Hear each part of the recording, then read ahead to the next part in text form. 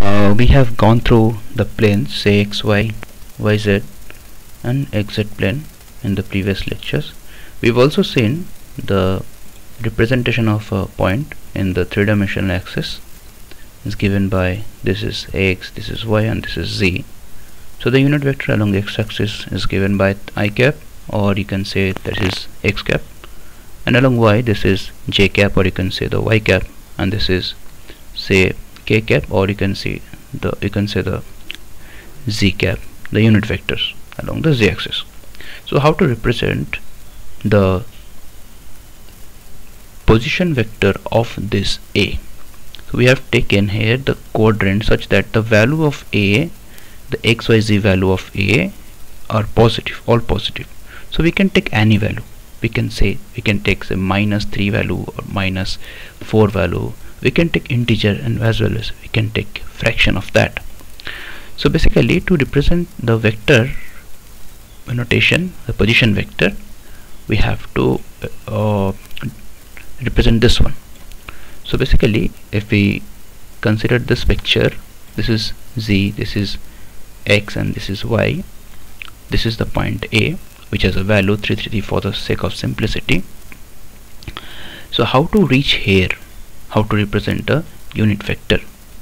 So we basically we can take the use of help of this one. So basically this is the representation of the position vector over here. So this A, this is A. So this is the analogy with this picture. So this A is nothing but A1 I cap, A2 j cap plus A3 k cap. So if we compare this two value, this A1 is nothing but 3 and this A2 is nothing but 3 and this A3 is also nothing but 3. As per our consideration, we can take this as 3, 4, 5 or anything, any value. We can take minus or negative value. So accordingly that will be changed. As we can see for the different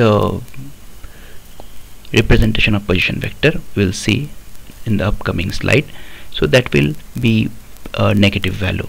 So the and also the vector can be represented by this one, and the length, that means the magnitude of this vector, that is from here to here, is a scalar quantity, and this is the standard notation. We have to keep it in mind. And the direction of A is nothing but given by the unit vector along this A. The unit vector, it should be noted, the unit vector along the x, unit vector along the z and unit vectors along the y, they are different from the unit vector along this position vector A. This picture is taken from ocw.mit.edu. The full description is given in the description bar. So if we come to this one, if we talk about the different representation of position vector in different coordinates, what are these?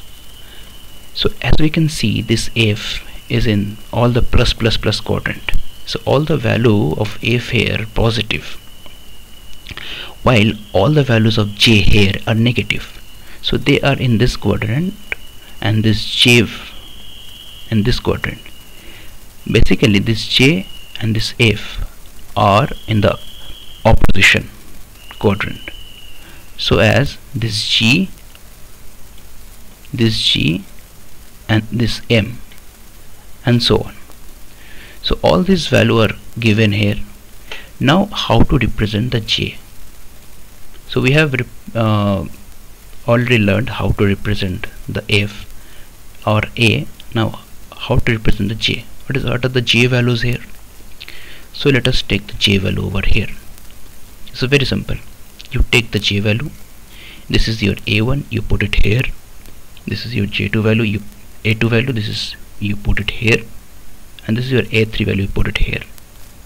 And after substitution, that will become minus 4.5 I cap, minus 6.5 j cap, and minus 5 k cap. So this is all for this one. So you can find out the j vector over here. So it should be noted in this context that that any unit vectors, the unit vectors are nothing but only consider the define the direction part. The magnitude of the unit vectors is unity, that means 1. Any vector is represented as a product of unit vector and a magnitude part, that is basically a scalar quantity.